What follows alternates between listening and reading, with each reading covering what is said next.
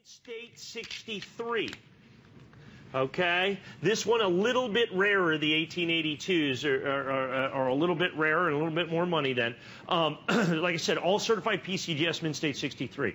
I also have all of these coins available. I've only got 35 of these available in Mint State 64. Okay.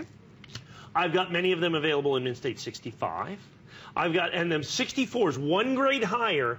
I think we've got those on HSN.com. Those are all listed on HSN.com. I think they're $1,700, $1,700 or $1,800 a piece. One grade higher.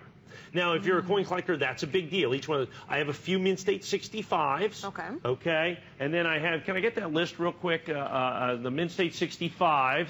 And then I've got a very few Mint State 66s. They run to about $12,000 or so for the Mint State 65s with that. And then I've got, so I've got the Mint State 63. So there are literally hundreds and hundreds and hundreds of these coins that I was able to get. That was, it was basically $1 million, well in excess of $1 million for this hoard of Morgan silver dollars. That we were all from the Carson City Mint, which is the key to this. The most coveted mint mark, only made from 1878. There's a little bit of toning. This was from an original roll coin. So what it was is the paper that this coin sat in for 100+ years. The paper that this coin sat in for 100+ years kind of oxidized the edge of that. That actually adds to the value. I like that. And here's what I've got. Yeah, I've got some 1878s.